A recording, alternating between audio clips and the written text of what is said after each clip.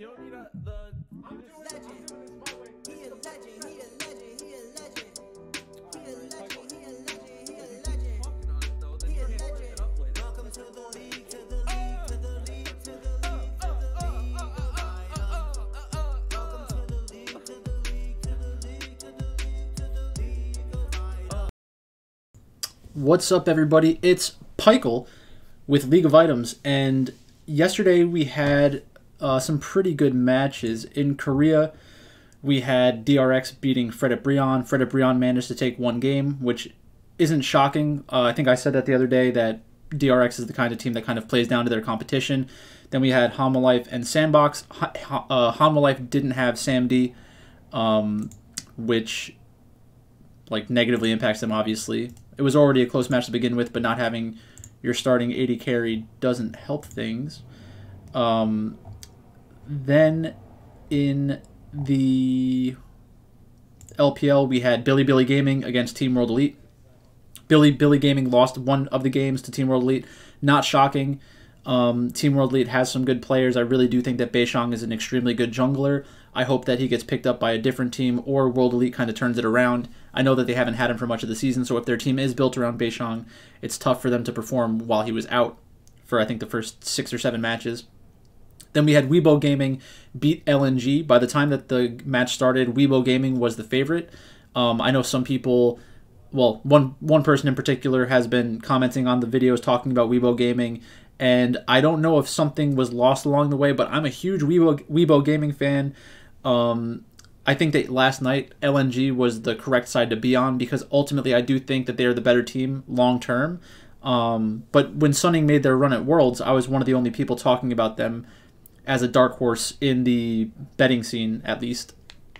And it's because of the fundamentals of their team, which at that time was very similar. They had the strong jungler in SFM, not necessarily a carry jungler in the new sense of the word, but is an impactful jungler, more similar to Tarzan or Kanavi, but he's less likely to carry on those style of champions. Then we had Angel, who had a really good year that year, was not always convincing, but ultimately a good player. And then Huanfeng and Sword Art were great, and Sword Art has been replaced by On at this point. I don't think that he'll really be coming back. I'd be surprised if they made that transition to him with how well they've been playing recently. And going into last year, we talked about how if On was an upgrade, theoretically an upgrade over Sword Art, it would have been a very interesting team to support. And it appears that it's taken some time, but they are playing much better. There were points last night where On made very good plays. But I still think that LNG is probably the better team. I have a future on Weibo Gaming. So if Weibo Gaming wins the championship, or V5 wins the championship, I'm going to win money on it.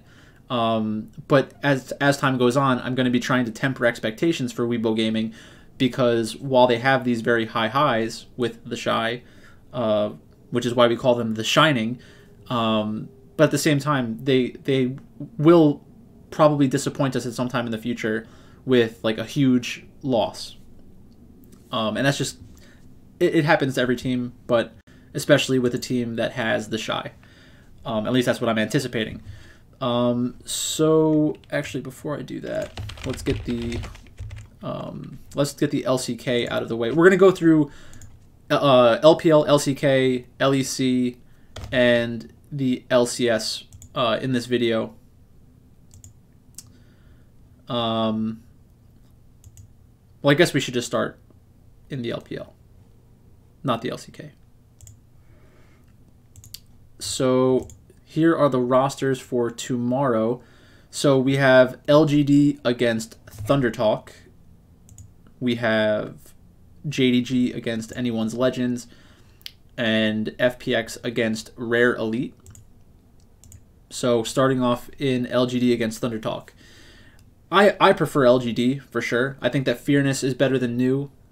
I think that Shadow is probably better than Chieftain. I like Shadow a decent amount.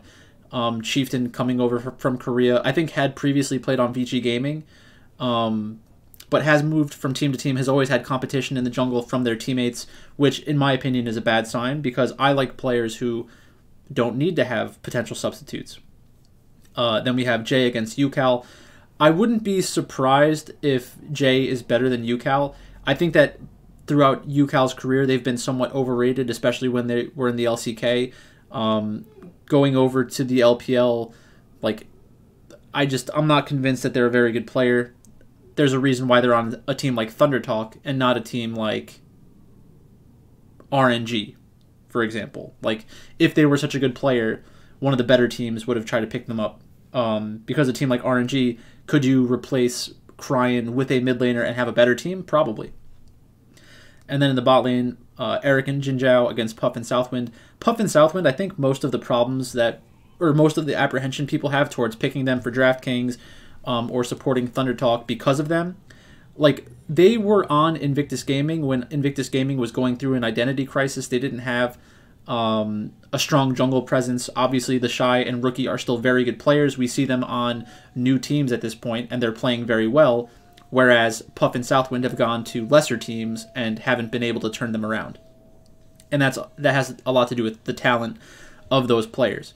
I think in this matchup specifically, they are close to LGD. This could be a very bloody match. But I also think that Chieftain and UCal can kind of drag down the bloodiness in a defeat. So I'm a little afraid to play LGD. I think that LGD's playstyle lends itself to kills. But again, you need a loser that's willing to give up a lot of kills. And I'm not 100% sure that that's Thunder Talk with these players. Next up, we have JDG and Anyone's Legends. I think that this is definitely a match that we can expect a lot of bloodiness. I think that since JDG is the favorite, you'll want to have them more than you'll have Anyone's Legends. But if you play a lot of JDG tomorrow on DraftKings specifically, you probably want to have hedge stacks with Anyone's Legend. Because JDG, when they lose, they die a lot. And that is great for DraftKings. But I will not be picking Anyone's Legends to win. And then we have FPX and Rare Atom. And this one kind of scares me a little bit because I think that FPX has had very good matches throughout the split, but also very bad matches throughout the split. And a lot of the good feelings we have towards FPX are because of their tournament success in the preseason and also from like previous roster iterations. Xiaolahu is not a pushover. I like Xiaolahu more than Cube. Beishuan and Leon are pretty similar. We could be moving into a meta where Leon is actually very good. That's why Invictus Gaming picked him up. It didn't work out, but it's because of the type of meta that the game kind of presented wasn't favorable for Leon, which kind of not destroyed the team, but hurt the team a lot. Gory against Strive. I don't have much of an opinion between these two players. I think that Gory definitely has shown higher highs between the LCK and the LPL, so you probably have to give them a slight edge. And then LWX and Hong against iBoy and Yuyanjia. I think that I'm actually not sure what the public perception of these two players are at this point. I know that people have a high opinion of LWX because he was on a world championship team, even though he wasn't the primary carry. And then I know people have a high opinion of iBoy because they just do.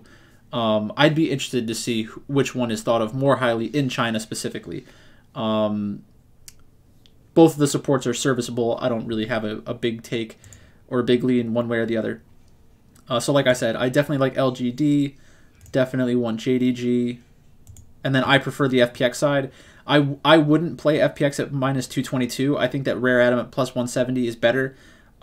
I'm not going to play Rare Atom at plus 170, but I would consider them at plus 1.5 maps. They should be able to take one game off of FPX. I think you could probably also do Anyone's Legend against JDG because JDG's style is so aggressive and volatile that even if they're the aggressors in all three games, they could give up a lot of kills in the early game and Anyone's Legend just snowball out of control. I will not make that bet, but I could see why you would want to. And then LGD and Thunder Talk. There's a reason why the line is close. It's because people are uncertain about LGD and this roster. I'm willing to kind of give them the benefit of the doubt. I've seen better performances out of LGD than Thunder Talk so far. And then the following day, we have three more matches. Ultra Prime against World Elite. Ultra Prime is a minus 190 dog. Is pretty surprising. I think you can take World Elite outright. Definitely plus 1.5 maps. I think that Beishang is much better than Hacker. I think Hacker is their jungler. Let's just take a look. Why guess when I can just look it up?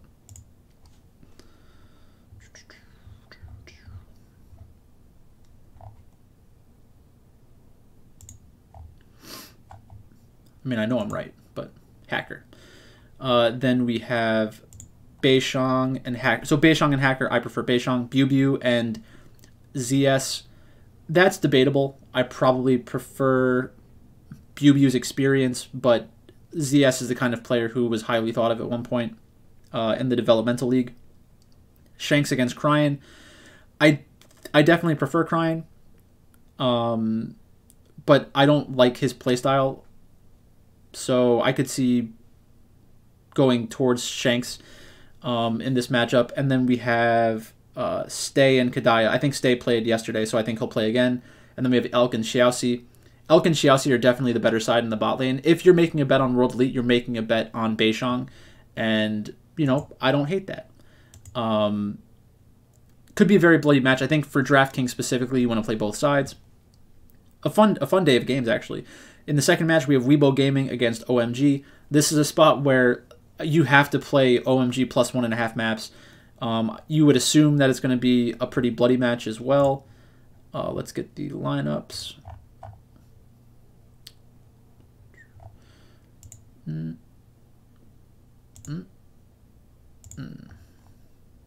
Don't need that.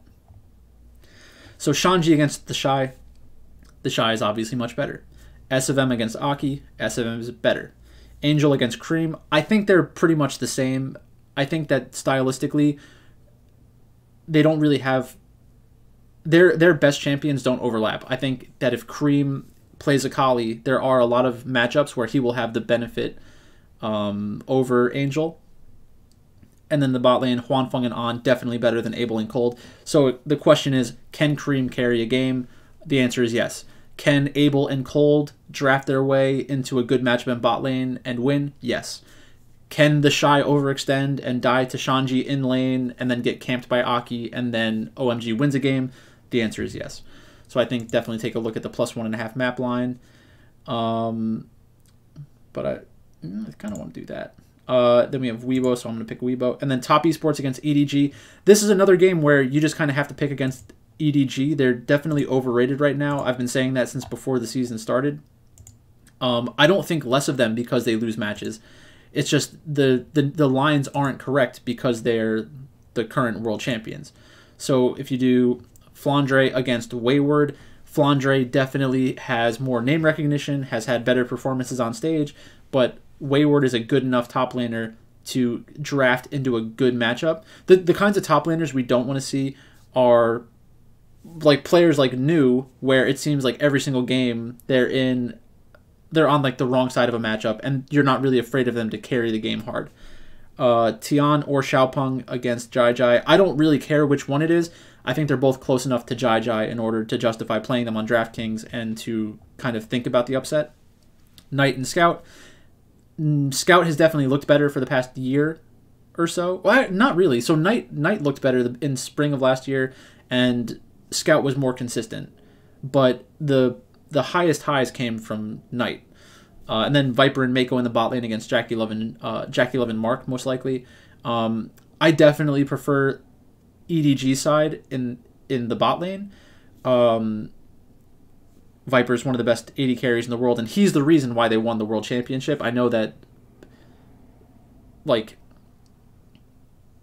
some people may not agree with that, but it seemed pretty clear to me, at least.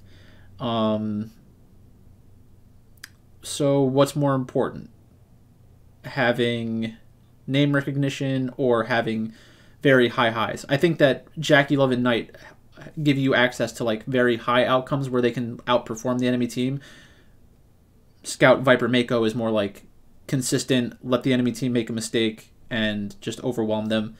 It's definitely the better playstyle long term. Actually, I don't know if that's necessarily true.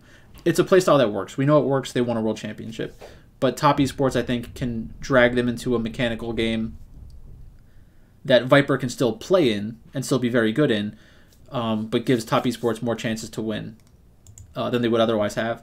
So I think that I want Top Esports at plus 177. They haven't looked good this year, but the talent is there, so that would be my pick.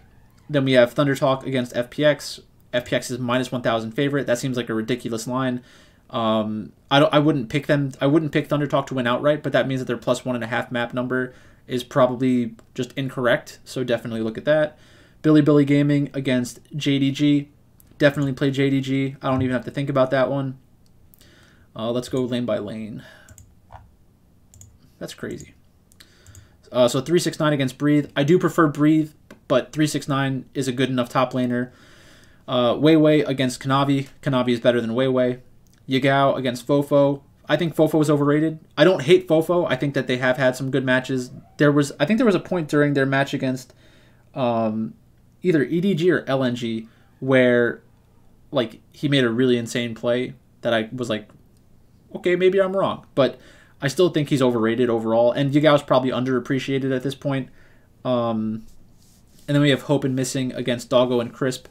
I mean, we've seen BLG lose games to like what I would consider not good teams. And JDG is a good team. I have a future on JDG to win. I might... Do I have BLG as well? Let's see. I have BLG and JDG. JDG 3,300. That'd be nice. Well, it's not to win 3,300. It's plus 3,300. Which would still be nice. For sure. Where was I? So, yeah. I think that that's a pretty easy one to be on the dog. And then last but not least, we have LNG against V5. I'm not surprised that LNG is listed as the favorite, but by the time this match happens, I think V5 will be the favorite because the money line will probably move in their direction. People have seen good things from V5 recently, so I think if you want to bet on V5, you should bet on them now. If you want to bet on LNG, you should wait. But yeah, I'm going to wait, and I'm going to pick LNG. So let's move on to the LCK. So tonight we have Gen.G against Nongshim. I think this has the potential to be a very bloody matchup. Nongshim hasn't had their full roster together for a lot of the split, which is a huge problem. But whether or not they have looked good, they probably think of themselves as a very good, very talented team. So that, in my mind, means that they will be trying to be aggressive like they were against T1. I think that Gen.G is definitely the better side. The reason I wanted to highlight that is because for DraftKings specifically, I think that we have access to Gen.G's upside on a night like this, where a lot of the times we don't. Kwangdong Freaks against Damwon. I'm definitely on Damwon. Damwon's been underperforming so far this year, but they're just an overall more talented team than Kwangdong. If you wanted to bet on them outright, plus 212 isn't the worst number in the world, but I can't do that. I won't be doing that. KT Rolster against Fredit Brion. Fredit Brion seems to keep all their matches pretty close. They took a game off of DRX. They can definitely take a game off of KT. The line is pretty similar between this match and the match from the other day. But I think that DRX is a better team than KT Rolster. Maybe not by a ton. But this line seems kind of off a little bit. I would expect it to be a little closer. So I would pick KT. I don't love Fredit Brion as an underdog, but winning one game. I'd be surprised if they didn't win one game, to be honest. And then T1 against Homolife. T1's been on a roll. You're not picking against T1 at this point. Gen.G against DRX. I would love if DRX got this upset, so I'll take the emotional free roll. I'll pick Gen.G. And then Nongshim against Sandbox. Definitely have to go Nongshim. I think that Nongshim is the better team overall. So I have all those in my sheet already. And then we've already done... I don't know why the LEC matches aren't on here. But we have them here. So I highlighted these because I was trying to figure out what I think the playoff picture is going to look like. So let's just go game by game. So Mad Lions against Astralis. Mad Lions against Astralis. Mad needs to win this game. I don't think that necessarily means they're more likely to win this game than they would be otherwise. Like if they were playing well. I wonder if this line is moved. Yeah, they don't have any of the lines. I don't understand what that's about. So Mad, I'm definitely going to be on the Mad side here. XL against SK Gaming, I'll be on the XL side there. Fnatic against Misfits. I think that the Misfits are probably overrated at this point. The projected line was plus 200. They're at minus 124. It was at plus 200. They're at plus 124, so that's a huge difference. I think that you can definitely justify playing Fnatic at minus 156. I'll probably take a look at that tomorrow. Rogue against BDS. Rogue is definitely better than BDS, but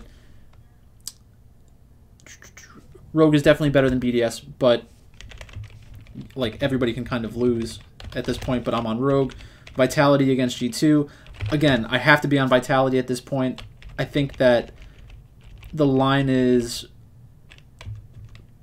a very good line if you're a Vitality supporter, so I'd probably bet on Vitality there. BDS against Astralis. So I have it as basically a 50-50. The line is... The VIG is on BDS because they expect more people to bet on BDS. That doesn't necessarily mean you should bet on Astralis, but that's a question mark for me. So let's do the lane by lane.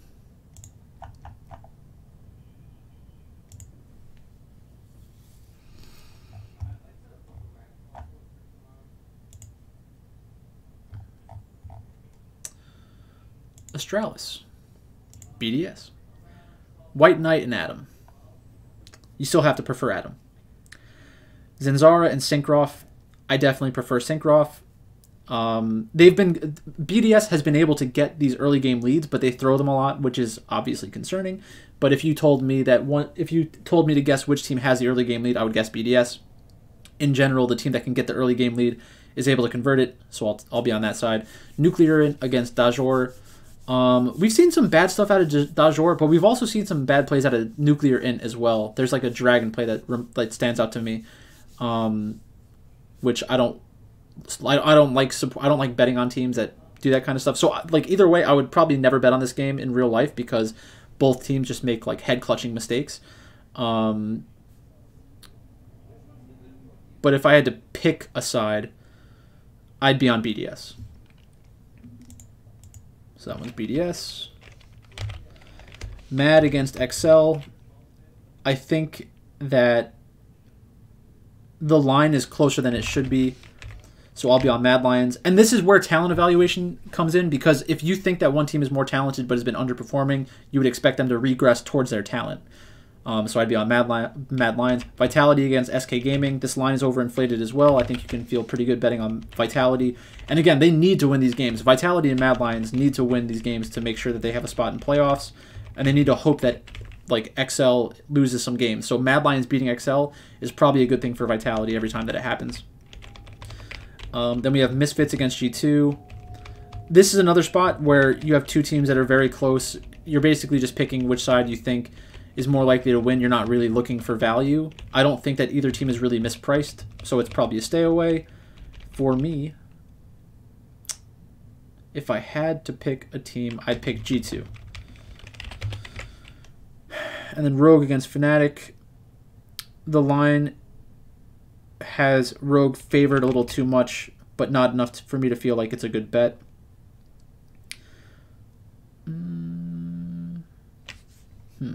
Otawamne against Wonder. I don't really have a huge lean. I think if we're taking long-term history into consideration, you have to probably lean Wonder. I think he's been better at his peaks than Otawamne. Malrong against Razork, definitely Malrong. Larson against Humanoid, definitely Larson. I think Humanoid's very overrated. I don't like his playstyle. No. Upset and Hillsong against Comp and Trimby. That's a good matchup. It's a fair matchup, but I'll take Rogue.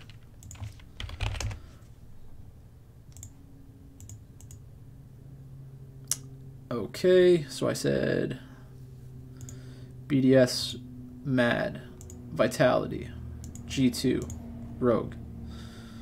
And then we have the LCS.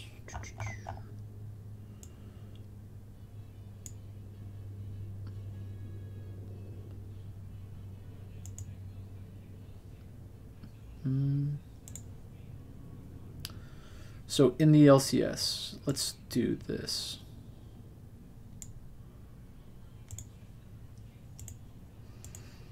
So I'll start putting in the lines. Dig against C9. So we have C9 as a minus 192 favorite. It's a 6% differential. That makes me think that C9 is still a little overrated, which is surprising. I would expect more people to have like negative feeling towards C9 based on the LS stuff. I don't think there's really a bet to be made here, which is probably what the book is trying to do. They're probably trying to disincentivize you from picking C9, but I don't want to pick Dig. I want C9. Team Liquid against Golden Guardians. Team Liquid minus 400, which is exactly what we had as the projected line. And then Golden Guardians are 276. 100 Thieves minus 455 against TSM at plus 303. That's a bad line. I want TSM there. You're getting 100 points. Well, not 100 points. You're getting $100 extra for making that bet, in my mind. Immortals against CLG. This is basically the line that I have as well. Minus 154 to 117. This should all be. Evil Geniuses against FlyQuest. Minus 196 to 147. I'm not picking against Evil Geniuses. I guess the CLG match against Immortals, I probably prefer CLG. I just don't like Immortals overall. Team Liquid against Dig, minus 323. Then we have 229. I'm not picking against Team Liquid. I think that Dig could win a best of one, but I'm not going to feel good about that bet. TSM against CLG, minus 143 to 108. Definitely like TSM here. I think that's a good spot to bet before their match against 100 Thieves. If they beat 100 Thieves, then that line's going to move a decent amount. 100 Thieves against Cloud9.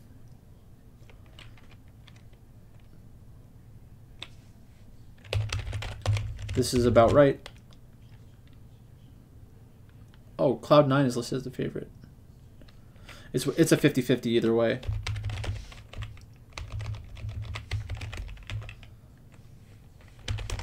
Let's just leave it like that.